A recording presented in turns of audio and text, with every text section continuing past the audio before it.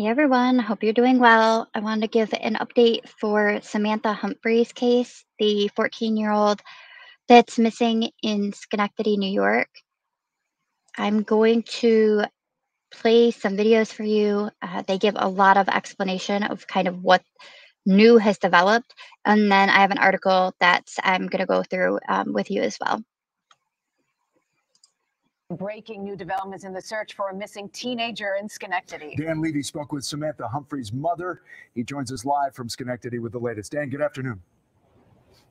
Mark, good afternoon to you. Just like everyone else who's involved in the search for Samantha Humphrey, Samantha's heartbroken mother, Jacqueline, wants desperately to find out where her daughter is and what happened to her. And of course, this is coming at a time when more information is coming to light about what was happening here at Riverside Park before Samantha disappeared.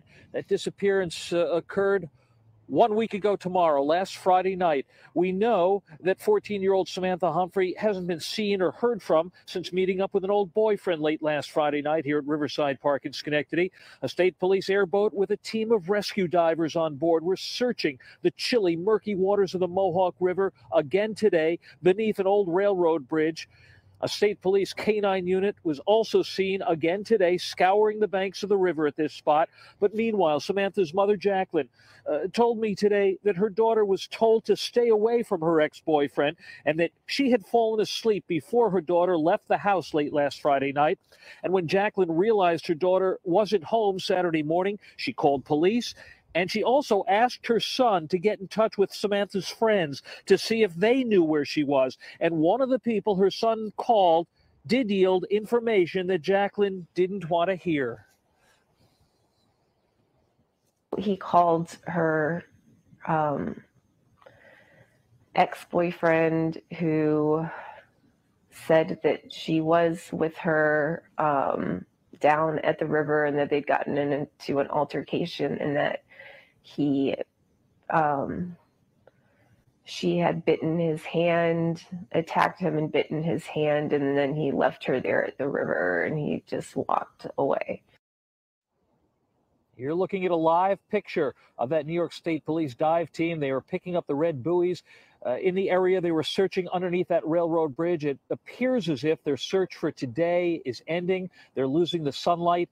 And whether or not they'll be back tomorrow, I don't know at this point. I will check in with police. Her mother did begin a GoFundMe page today, hoping to raise enough money so that she can hire a private detective.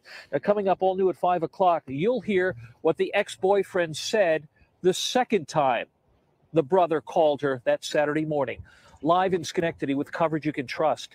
Dan Levy, News Channel 13. Mark and Sabrina, back to you. Dan, thank you for your reporting on this. So that is very concerning. And I don't know if it confused you, hopefully not, with the dates. This ultimately was put out on the 1st. Okay, so yeah, and nothing, this is the most recent. Then there's something that I'm going to read to you that came out today.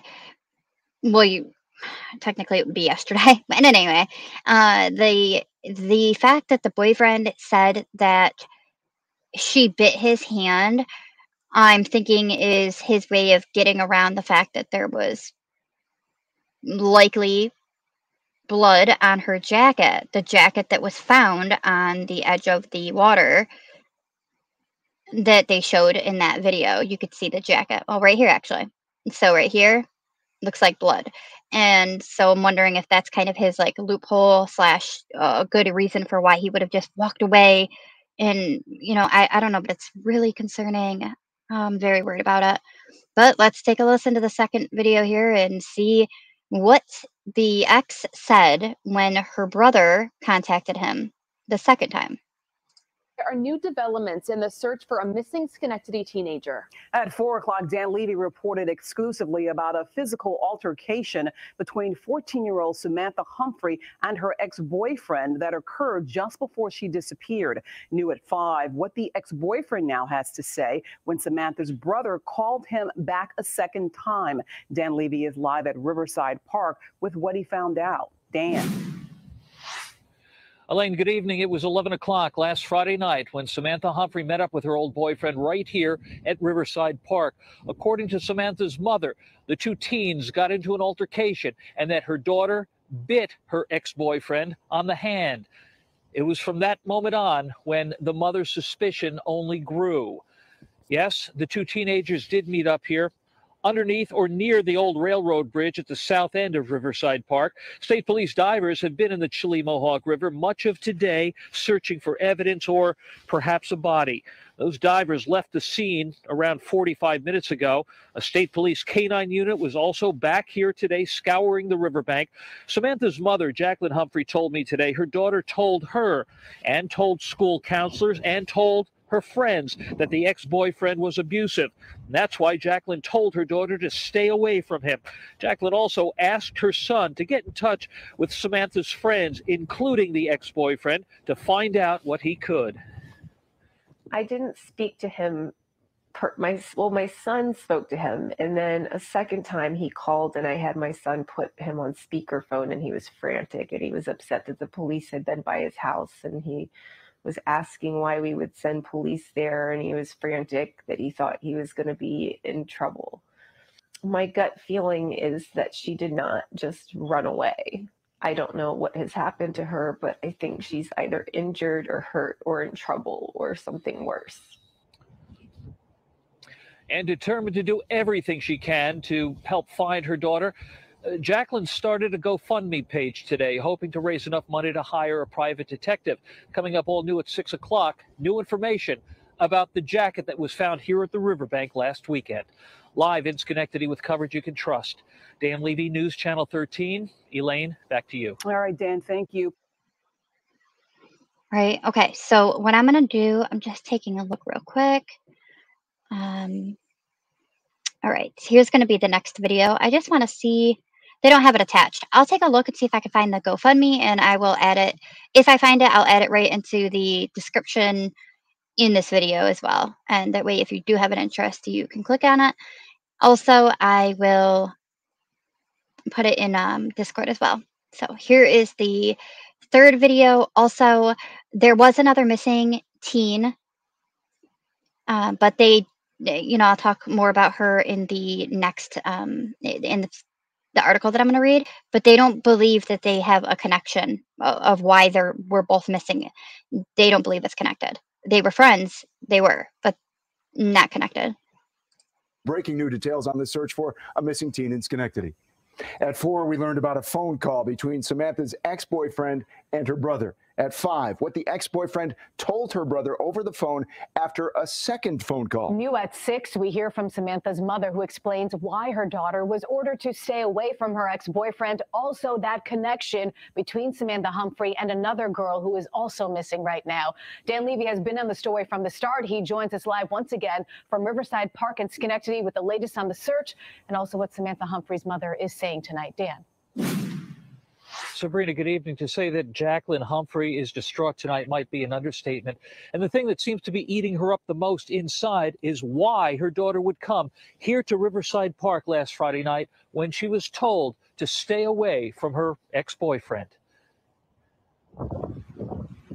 Beneath the cold, murky waters of the Mohawk River, state police divers were determined to find clues to the disappearance of 14-year-old Samantha Humphrey. It was following a rendezvous with her ex-boyfriend at this old railroad bridge at the south end of Riverside Park last Friday night when the Schenectady High School freshman vanished.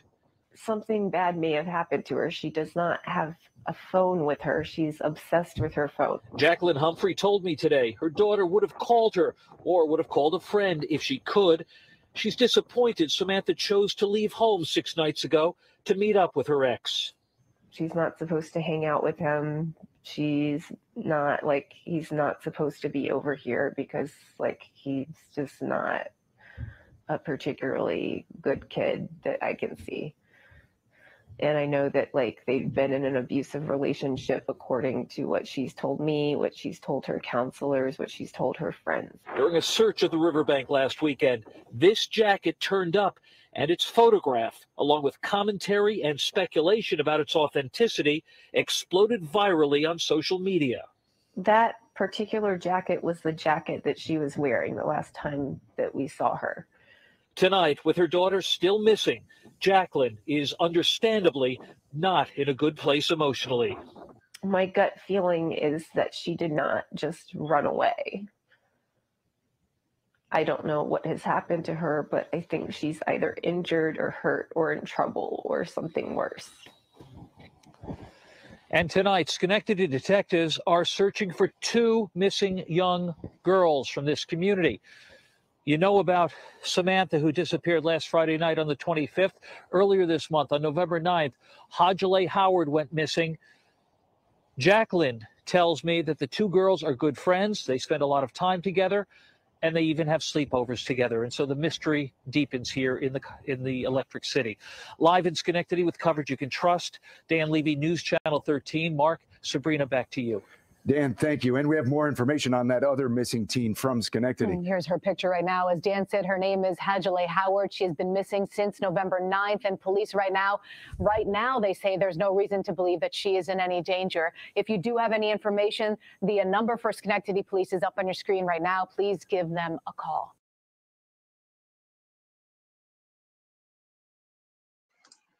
So if we continue, here was just a clip of them searching when they were out, which is interesting because on the map I had shown on my first video, you could see that there's, you could actually see where this bridge was.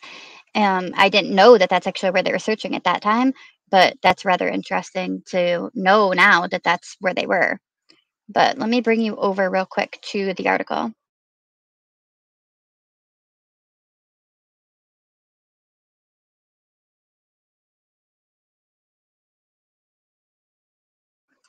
Okay, so this article, it says, Schenectady, the grandmother of missing 14-year-old Samantha Humphrey, says that her family is desperate for the girl's return as the search reaches its 2nd week. Diane, Humphrey's paternal grandmother, said that she has confidence in the Schenectady Police Department and the New York State Police as they search for Humphrey, who went missing the night of November 25th. Quote, "We want her back so much," she said with her voice cracking with emotion. "You see, people go through this and you feel bad for them, but you don't think that someday it will be you." Sergeant Patrick Irwin, spokesperson for Schenectady Police Department, said that the police continue to search the Mohawk River on Friday. Quote, "We're in that area because that's her last known location," Irwin said. He also reported that the department has been in contact with I don't remember how to say her name, right? And I don't want to completely ruin it. The 2nd Schenectady 9th grader who was reported missing on November 9th. The police have contacted Howard through a third party, but have not located her as of Friday afternoon. The department does not believe that Howard is in danger, and the agency has found no link to the 2 girls' disappearances. Quote, "There is no connection between Samantha's disappearance and hers. However, they are friends," Irwin said. And so on Thursday, the grandmother said that she does not believe that Humphrey and Howard are together. "I know they were close friends," she said. "I had met her, but I don't think that they're together. Only because I don't believe that Samantha would not get in touch with me or her grandfather or father, Jeff, or her brother, Maddox.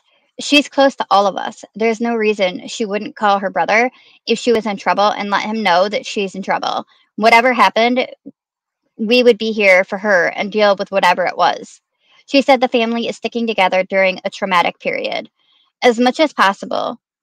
Her father is devastated, as of course we are. Sam and her brother lived with us for a few years while her father was getting his nursing degree. So we're very close.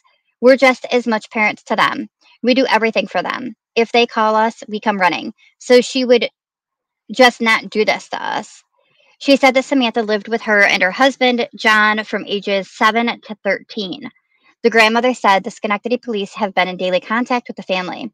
She last saw her granddaughter November 22nd when she took Humphrey to a dentist appointment.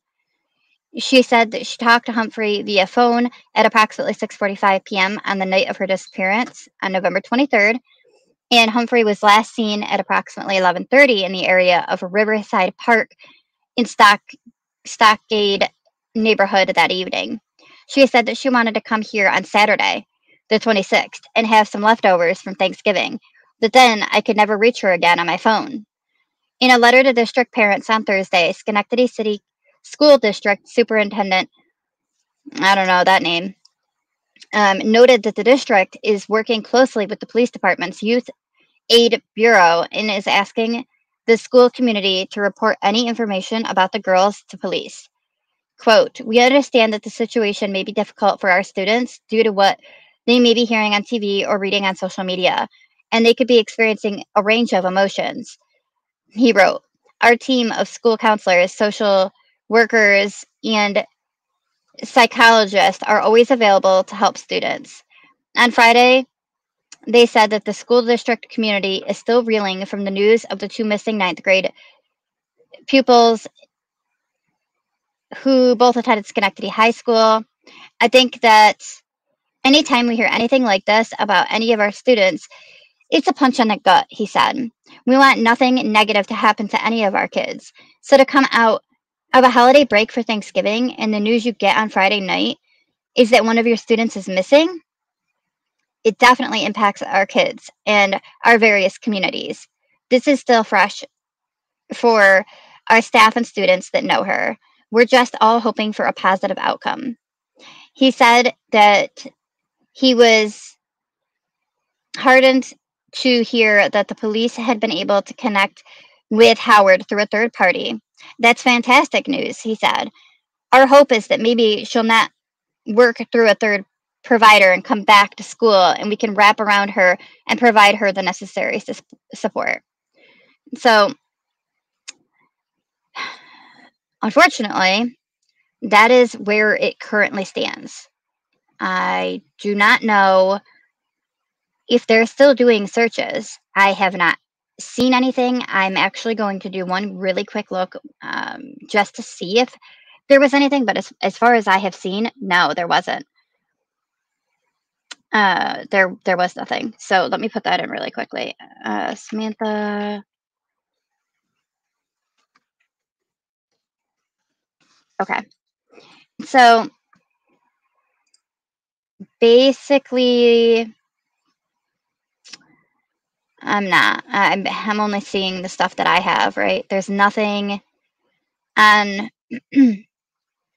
even social media that shows it. Yeah, December 1st, unfortunately.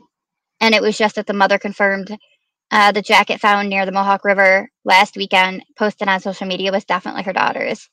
And so that's really, really, really sad. I would be terrified if that were me because this doesn't seem good. And the police are referring to it as a missing person still. But I mean, you're looking for a missing person in water. It's so bad. Please, everyone, pray for this family. Pray for Samantha. If you see her, you hear anything about her, relay it to the police right away. I will continue to update you on any updates that the police end up putting out. And like I said, just please continue to pray. I will talk to you all very, very soon. Thank you, everyone.